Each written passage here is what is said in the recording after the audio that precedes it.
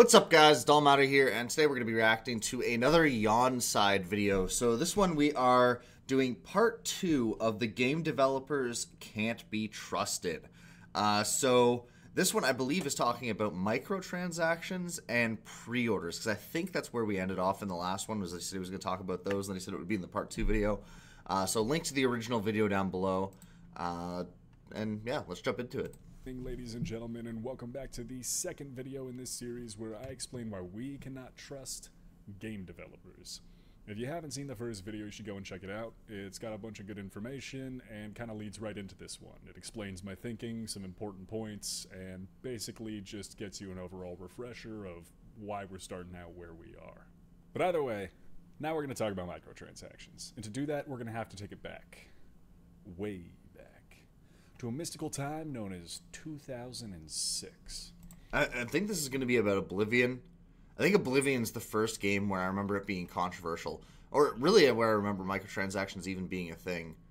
Yeah, because before, like, you had expansion packs before that, but like they were basically full games, and that was kind of a PC exclusive thing, right?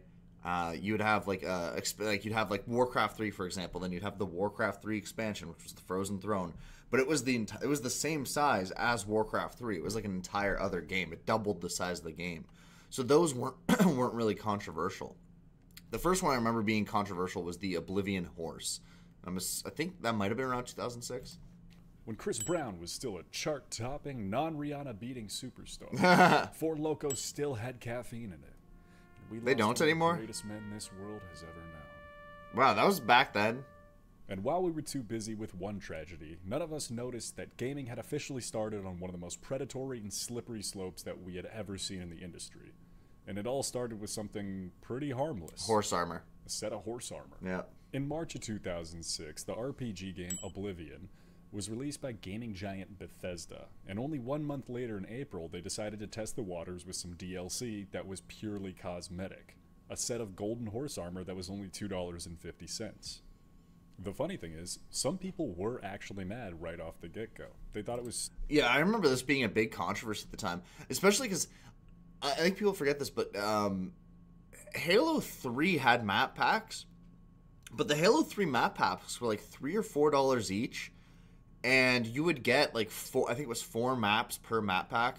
They had one that was free that came with 2 maps, and then they had 3 or 4 after that that came with 3 or 4 maps each. But they were only like $3. If you bought all the map packs, I think it was like $12, right? And it's funny because back then that was even seen as like semi-controversial because there were certain playlists you could only play if you had the map packs, and people were mad about that. Nowadays, like that, could you imagine only paying $12 for, I think it was like 12 or 16 maps or something like that? Like now that would be a fucking season pass now that would cost you $100. Stupid and insignificant and priced too high for something that was just going to be purely cosmetic and didn't add anything to the game. Which is pretty hilarious that they thought it was priced too high, because if you look at some in-game stores now, there are some cosmetics and cosmetic bundles that cost as much as a full game. Yeah. Now, I can't... Man, the worst for this has got to be the new Halo game. Like, because Halo, the armor doesn't look that much different no matter what you do, because in order to fit into the Halo universe, you can't change it that much. Right, the Cat Ears one is the one that I think, at least that I'm aware of, that looks the most different. I mean, I guess they also had the samurai armor, but you got that from an event, so it was actually free. I don't know if they ever re-added Hayabusa. I haven't played Halo Infinite in a long time, but some of them are like $25, $30 in Halo. And it barely looks different. Your character barely looks different. I can't find the specific sales numbers for the Horse Armor DLC, but Todd Howard, the current and at the time of the game's release director of Bethesda, has come out and said that the Horse Armor DLC outperformed multiple other DLCs that they had put out for the same game. So clearly it didn't hurt their bottom line. Yeah, it's $3. I think it's also important to quick talk about the terms DLC and microtransactions. DLCs technically started in 1997 with a game called Total Annihilation by Cave Dog Studios. Instead of revamping or rehauling the game or putting out a whole nother game, they would intermittently put out updates that would add things like new characters, map expansions, and new game modes just to keep the game fresh and exciting. And of course, this was a great idea because it retained a player base, so it led to various other games doing this for the foreseeable future, and eventually charging for it. While microtransactions are technically DLCs, they're differentiated in a few ways. First and foremost being that DLC is usually regarded as something that adds on to the base game. This could be new characters, new maps, plot extensions, or entire new storylines. Whereas microtransactions are something your 6-year-old sibling will not stop stealing your mom's credit card for. This motherfucker got 43, 49,000. I'm gonna fuck you up. Man, that's like $500 worth of V-Bucks. That is, oh, dude. That kid's in some shit. That kid is in some shit. Oof. But yeah, I think the biggest thing with microtransactions is it's usually in-game currency, so it's like pay-to-win buying power games. You know, like the kind of stereotype by mobile games. Or, you know, in pay-to-play, I don't even know what it's called. It's like, the games where, like, you could technically play for free, but if you actually want to play the game for more than, like, 20 minutes a day, you have to pay. You know, like, you need gems to do this, and you only get 20 gems a day unless you buy this that gives you 100,000 gems and stuff like that. And then the other one is obviously just cosmetics. Generally, microtransactions don't add anything to the game. They're skins, battle passes, loot boxes that are basically bought just to show all the other players you have more money than them. This was, however, until a couple companies decided to take it a step further. While it was generally understood that microtransactions were just going to be purely for cosmetics, they quickly saw how much money they were raking in, and came up with a genius strategy. Why don't we make game mechanic loot boxes, therefore making the game pay to win? Yep. Do you consider them ethical? So what we look at as surprise mechanics.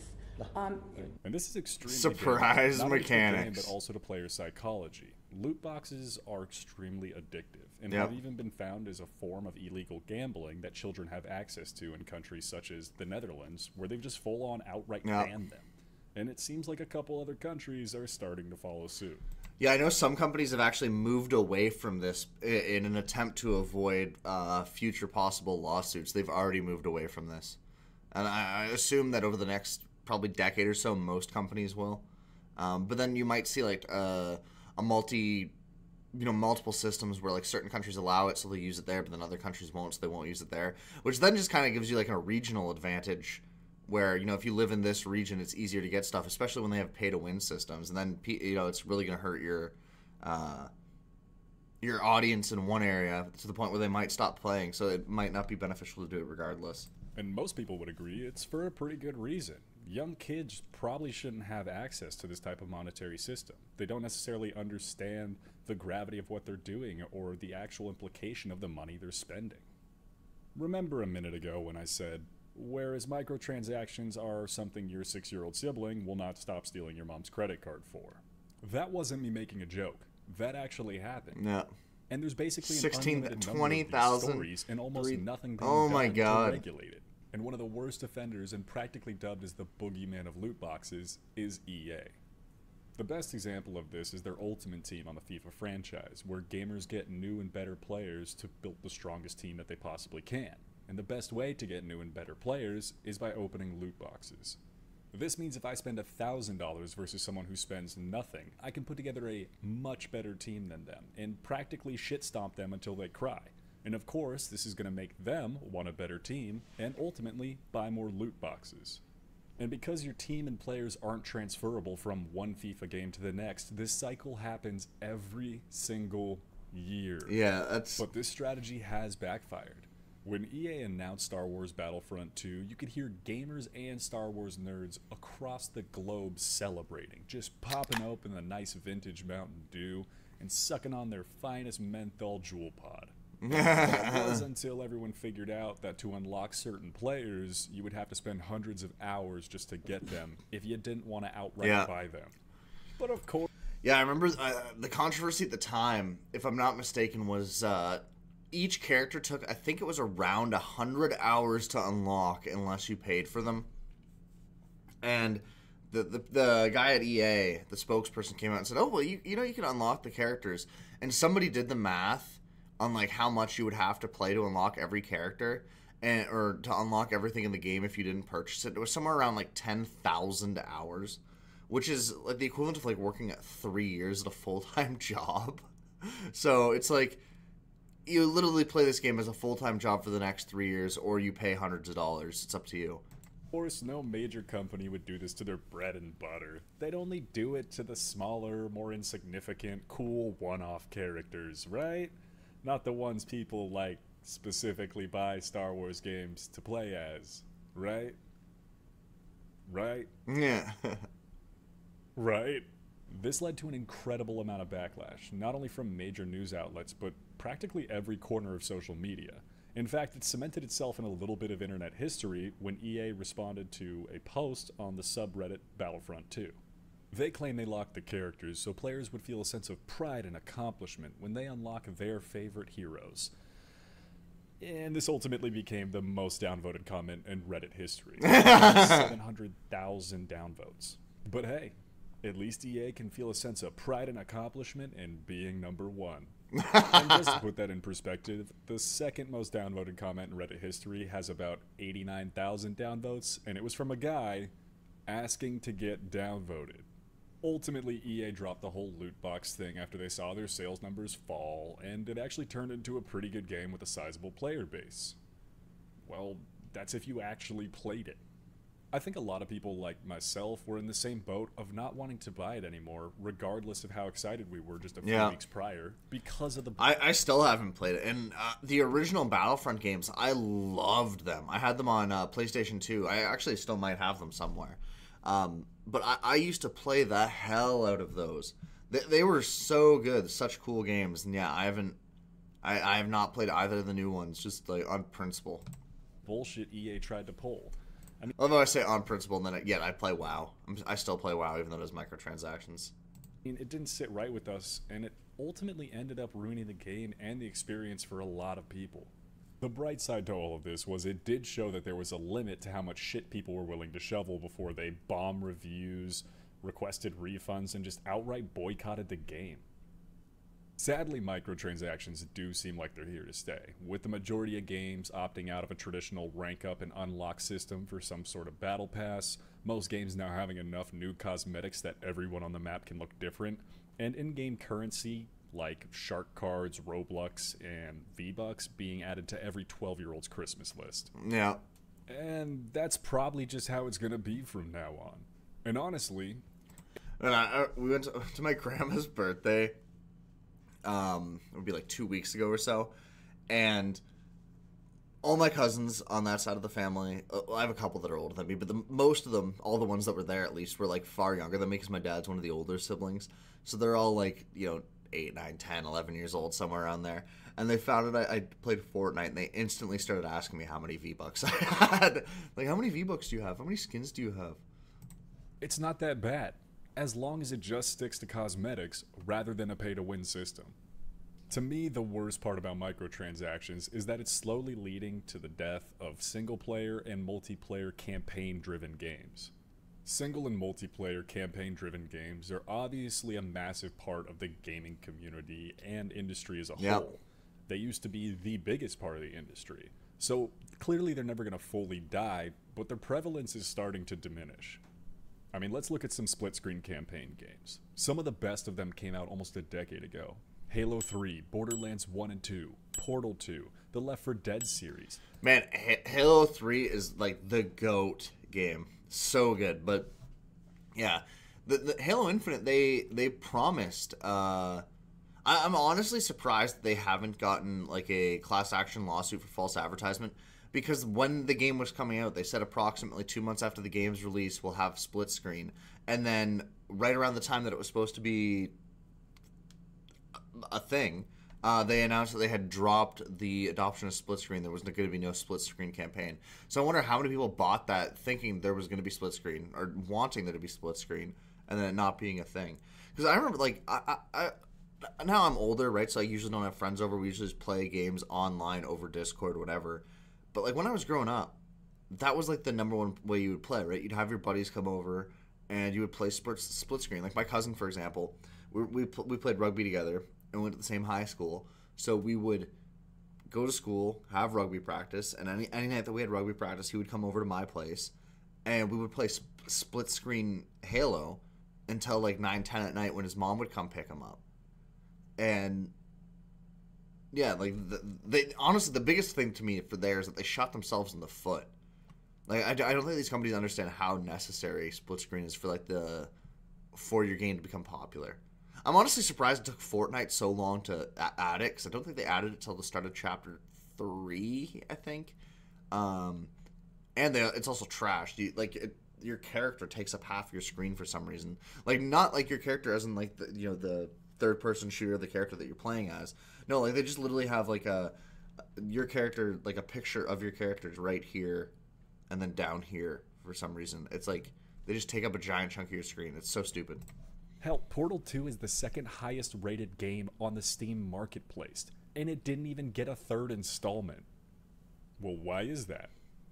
The issue with single-player and multiplayer campaign-driven games that don't have an online mode is there's no money to be made on the back end of it. All your revenue is going to come from that initial purchase and maybe a DLC or two down the road. With online multiplayer at the level it is, there's so much more money to be made in selling a couple million people a battle pass every few months, especially for a game like Fortnite, who's still going strong after 4 full years. Not to mention there's no need to buy overpriced skins when the only player... Man, the crazy thing is that I think this was released 2 years ago, almost 3 years ago, from when and Fortnite is still going strong. Still one of the most popular shooters.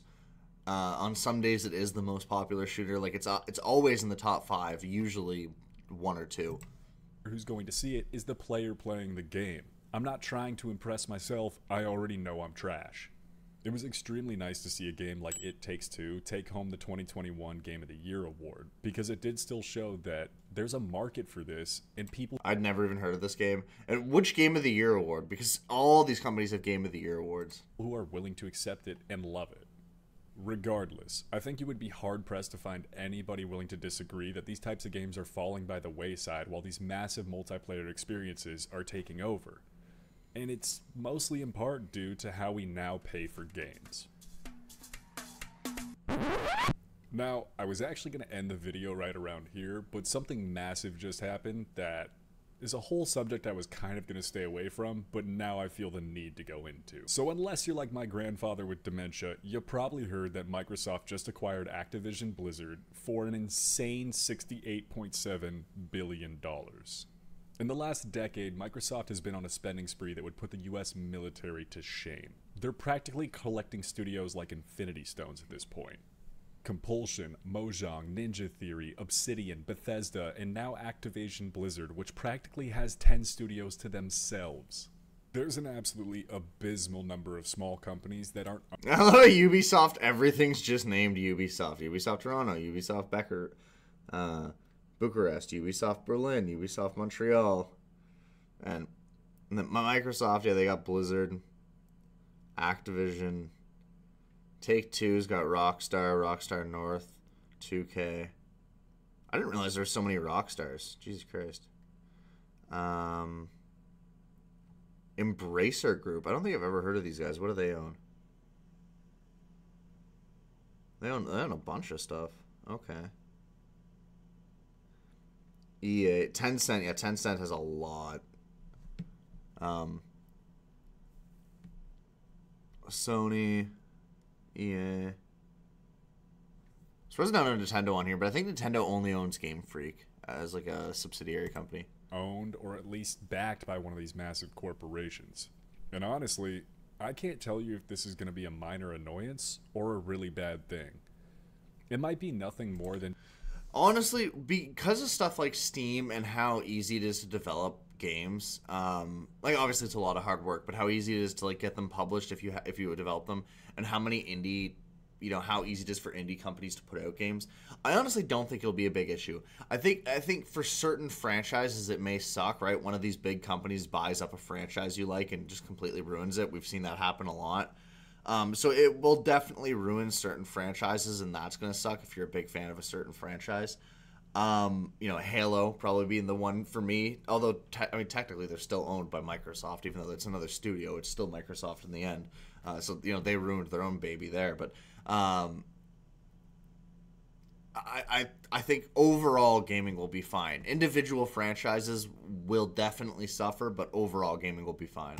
and just having to choose your next console based on which exclusive games you want to play.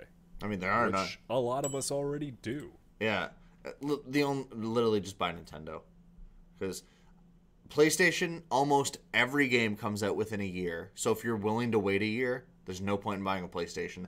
Xbox, literally every game comes out on PC day one now. I can't remember the last time they actually had an Xbox exclusive. So you can get Xbox day ones on PC, so you just need a PC. PlayStation, if you're willing to wait a year, I think every game except for Gran Turismo comes to PC. So unless you're a hardcore Gran Turismo fan, then just buy a PC and wait a year. Nintendo's the only one you need, and even that you could argue you could emulate.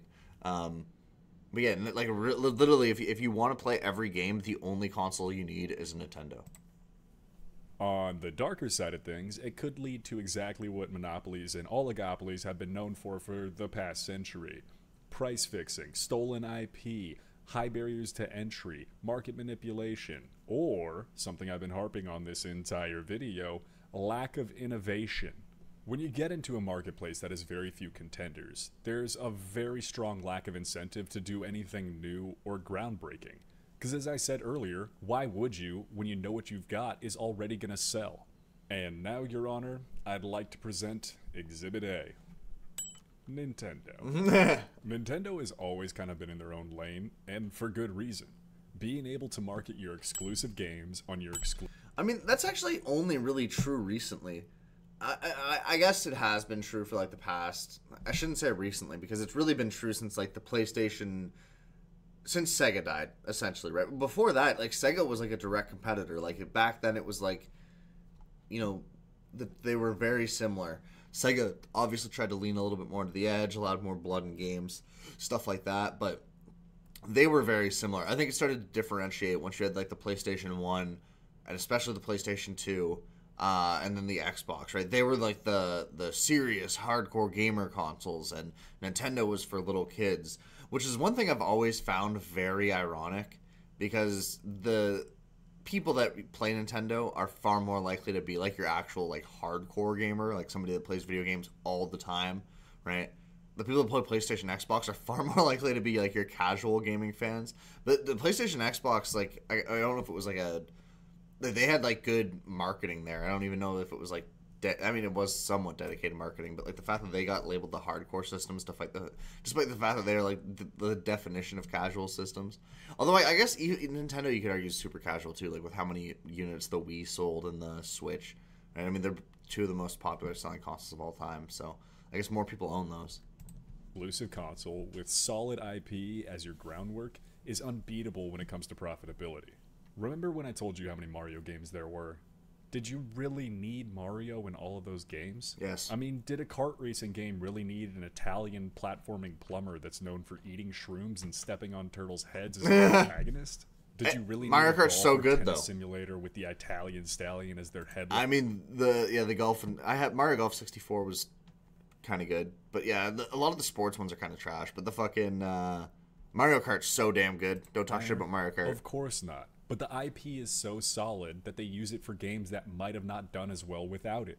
But as long as people are still interested in it, they're going to keep pushing it out wherever they can, with less and less work put into it every time. I mean, just look at the most recent couple generations of Pokemon to come out. I mean, come on. A fucking cup of tea and a sentient sword. And Okay, this is like the dumbest argument ever. I see people make this is like the stereotypical Gen 1er argument. I think there's a lot of fair criticisms of Pokemon. The fact that like the franchise is essentially stagnated is a very fair criticism, right? They very little changes ever any game. Very fair criticism. The fact that the graphics are still atrocious, despite the fact like one of the things that like this may be hard for like modern Pokemon fans to understand, but Pokemon in like the 90s and the early 2000s were like cutting edge games. Like they like. As far as handheld console games went, they were like the pinnacle of handheld console games for like graphics and size and scope and all this stuff, which it seems like laughable today, right? Because they fucking phone it in like every game. I think those are fair criticisms. Pokemon design, I mean, like, dude, Gen 1, you had Magnemite, which is literally just magnets, and then, oh, this one's all these magnets stuck together. You have Voltorb, which is a fucking Pokeball. Electrode is an upside down Pokeball. Like the inanimate object designs, I always hear this criticism, and it is so dumb. That has been a thing since the original generation. Whenever you always see the Game Freak, Game Freak's phoned it in on the Pokemon design. It's the one thing I think they've been consistently good with. Actually, the fact they slapped wheels on two of the legendaries and a regular Pokemon in the most recent game was kind of iffy, but other than that, they've been really good on. Love Pokemon. I've seen the majority of the movies, played almost every game, and even watched the anime when I was growing up. But the entire concept is now so oversaturated. And before I get absolutely bent over with a Wii remote inside of me by every Nintendo fanboy from here to Kingdom Come, I do want to point out Nintendo has been putting out some good new IP within the last couple of years that's generally well received. Astral Chain, Fitness Boxing, good job. I've never heard of Astral Chain. I'll have to check that out. But there's absolutely no argument when it comes to saying that those games didn't receive a fraction of the budget or time as, say, the latest Zelda. But Zelda's going to sell better, so of course they wouldn't. And that's my fucking point. And it comes full circle to the beginning of this video. Rather than take the time and money to invest into something that could become the next Zelda, or Mario, or Pokemon, or God of War, or Elder Scrolls, they aren't willing to take that risk anymore. And that's one of the scariest parts about all these acquisitions to me. When it comes down to only a very few number of companies, they're all going to bank on their original IP rather than trying anything new. And by the time it comes down to your 23rd Battle Pass on Call of Duty Canada, you're going to realize we all got fucked. So, what can we do? Well, first and foremost, stop pre-ordering games. Yes. It incentivizes these companies to continuously put out trash, and you're paying for something you haven't even seen or played before. Wait until it comes out, or watch some early access gameplay. Read a couple reviews. Secondly, try new games. Try smaller games in different categories you might have not been a fan of before. Try some game by an indie developer you've never heard of. It might surprise you. Another great thing you can do. Honestly, one of the best things for me getting access to new games that I probably never would have tried otherwise is Humble Bundles. Like, I'm subscribed to Humble Monthly. You get like X amount of games a month. I don't know exactly how many it is. I think it's 12. And most of them I never play. I've got like 1,000 games on Steam. I've maybe played 150. But a lot of them, it's like, oh, what's this? Check the trailer out. Oh, that looks really cool. Download it. Play it for a couple hours. Yeah, this one's mid. Moved to the next one. Oh, that looks pretty cool. Download it, play it for a couple hours. That's really good. And the next thing you know, it's one of my most played games on Steam. Like, that's how Unrailed is such a good game. That's how I found Unrailed. There's a bunch of games that I've found that way. Is cut down on the cosmetics and bullshit you're buying that does nothing to add to the game. This doesn't mean that if you see a cool skin, you're not allowed to buy it. It just means stop pumping more money into the game than the game itself is worth. Because that's one of the major reasons these companies are starting to care more about cosmetics and loot passes, more so than the actual game or gameplay itself. If these companies care so much about our money, then spend it where it counts. As a final thought, I want to say that this whole video isn't supposed to be a rip on a specific game or company or capitalism in general. I'm just trying to point out what myself and a lot of other people have been noticing is happening to something we like a lot, and trying to use some facts and data to at least back it up. Of course, it's all subjective, and there are going to be plenty of people who don't agree with probably a lot of what I've said. I probably made fun of some of their favorite game series or studios. And that's okay, made fun of Pokemon. Because everyone has a different opinion, especially when it comes to a massive subject like this. What I really want more than anything is for whoever's watching this just to look at gaming. Where was it at 10 or 15 years ago versus where is it at now? What are the pros and cons that have come with the development? 0809 was the peak. And honestly, what can we as consumers do to make sure that it's going to be the best it possibly can be for us in the future? Ladies and gentlemen, I've been your host for the evening, and I hope you enjoyed it. Good night. I agree with pretty much everything he says there. The only thing I disagree with was the criticism of the Pokemon designs, because that's like a common Gen 1er type comment, and it's like, bro, The original first gen had inanimate objects as Pokemon designs as well. Everything else, though, I 100% agree with. I think a lot of these companies do rely on IP, and they use that IP to push out trash games or to not innovate, especially the not innovating part. You know, every game is basically becoming an Assassin's Creed clone. You know, it's a open world game that's still somehow very linear, that has like a bunch of like mini objectives that are all, you know, displayed on your map that you can go do. And yeah, or the other ones that really annoy me are the walking simulator games that have become very popular, and I don't know how. And a bunch of them continuously win Game of the Year, and I don't get it. The Drake's Uncharted type games, they're super popular. People love them, and I do not get it. It's like playing a movie. It's like, why don't I just watch the movie? Right? And you'll often hear people say, oh, it's just like playing a movie as a good thing, and it's like, that's like exactly the kind of thing I don't want in a video game. I don't want it to be like this super linear walking simulator, but those games have become so popular over the past decade or so, and I don't get it. But at least with those ones, they don't have microtransactions, even if I think they're crap and overrated. They don't have microtransactions. But anyway, let me know what you think below. Like, comment, subscribe. I'll see you guys in the next one.